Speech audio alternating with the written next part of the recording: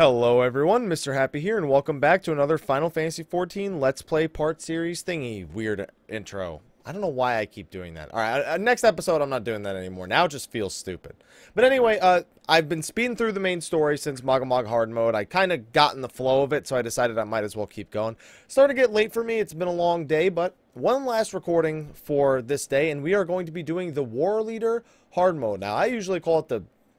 Never mind. I'm pronouncing it differently than how I normally pronounce it on purpose because of reasons. But anyway, this is Leviathan Hard Mode, and it's a very easy fight. Now, unlike Mag, I made mention of this in the last video, you do not get loot from this. You can get a housing item, Leviathan's barb, you can get Leviathan's card for triple triad, but there's no weapons. From this point on, it's pretty much extreme modes of weapons in terms of primals, and that's it.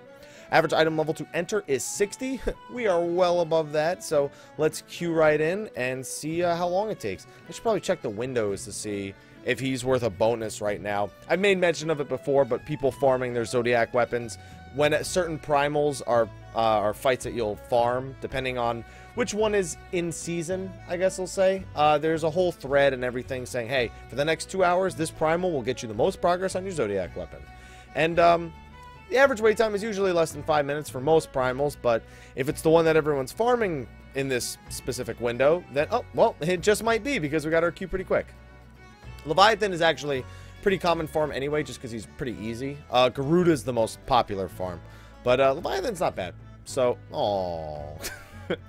Just when I thought we had shaken that curse. Aww. I give it another 10 seconds and we'll probably have a queue. Okay, 3 seconds then. Never mind. Of course, this still requires everyone to press the accept button, which is not guaranteed. So Leviathan Hard Mode, kind of like Mag, is pretty easy fight, multi-target fight, lots of different adds that you can kill, but not too bad, especially as a healer. Extreme Mode's a much different beast for a healer. It's got some very unique mechanics that you're probably not used to at this point, and by unique mechanics, I mean a singular mechanic. Also, very long story cutscene here, so I just moved my microphone. Hopefully that didn't affect the recording at all. I was moving it a little bit farther away from my headset. And I'm worth a first time bonus, so I already know everyone's happy to see me. Also, some of my favorite music comes from this fight.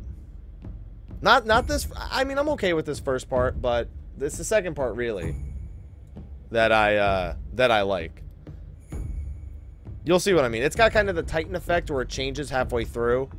Seems like me and this white mage are just trying to go fast. Oh, man. Hello. Somebody apologize for watching. I think what he's saying is he has a long loading time. Because I don't understand why he would apologize. He says, sorry if I am watching it. If. I mean, maybe it's his first time in here. That's a lot of health to have before coming to Leviathan. I guess I can't be too surprised. I've seen it happen multiple times up to this point. But I mean, I'm the first time bonus here, so it should be pretty decent. We're going to be waiting here for a while. I'll be back when they're done viewing cutscene. Hey, we're back. Time to buff us up, and we'll be ready to go. Oh, I knew that guy was not going to wait. Damn it, I wanted to get that off. Not a big deal. I'll just give him a stone skin. So for the first 10% of the fight, Leviathan's just going to auto-attack the main tank. And that's it. I'm not kidding. This is the first 10% of the fight. It's the one fight where I feel like they really gave you the biggest freebie right at the start. But right after that, he's going to start doing stuff. So don't worry, stuff starts happening. He's going to go underwater, and he's going to spawn on one of the 4 corners. So he spawns there. He's going to body slam. Like this. Body slam, strikes assault. Now, if you're under him when he has that, it will do damage to you. So don't get hit by it. So at this point, he has a head and a tail. Now, magic damage dealers should be on the head, and physical, that includes bards, should be on the tail. The main reason is that the tail reflects magic damage and the head reflects physical damage. Now, of course, the main tank doesn't have to worry about that. I think it specifically says it's ranged damage. Let's see, yeah, ranged attacks. So, I mean, physical don't go to the head because of its AoE attacks. And also, the tail is considered its rear and its flank. So, technically, like, I guess, well, the tail was right there. This would be, let me just make sure I'm not getting slammed on, and I am. let me use the actual tail that's spawning as a means of showing. So the main tank just grabs the head, does whatever. Off tank, okay, so see how it's got the circle? So this is the rear, and this is Leviathan's flank. His head has a flank in the front, but I mean, if you want to do your rear attacks, that's where it matters most, is being on the tail. If you're a bard and you hit the head, it will do reflected damage back at you, and it hurts a lot. So don't do that. And that AoE, amongst others, are the reasons why you don't have physical on the head. Bards can double dip on the dots, but it's not mandatory. So don't worry. Just kill the ads off. They do a little bit of damage. They can start putting status effects on people if you're not careful. Whenever he leaves the boat, just be prepared. Got some AoE damage right here. And at 60%, he's going to go into his next phase. We're probably going to get one more jump phase right here. Yeah, we did, but we still got these. So now we have 4 gyre spumes. Think of these like the... think of those like Ifrit's nails. Just kill them off. When they explode, they're going to do AoE damage, though. Now, the one thing that is significantly different about this fight is he has those... You saw him dash across the arena. So basically, at certain points of the fight, when he leaves to do his body slam, he's also going to do a dash. And the way to determine where his dash will come from on hard mode is really simple. See how he's on the south side of the boat looking at my mini-map? That means he'll either charge from this angle, look facing directly at me, or this angle. So what you do is just stand right here. When you see the water pillar, you may take a quick step left or a quick step right, and you're good to go. Do you have aggro? Oh, no, he's reflecting damage back at himself. I think he was double dipping on the dots. Yeah, he was double dipping on the dots. It's okay. I didn't know he was doing it. But it's perfectly okay to speed the fight up to do that. He didn't do wrong. I do it on my bard all the time for this fight. So it's perfectly acceptable. Your healers just need to be prepared for said event.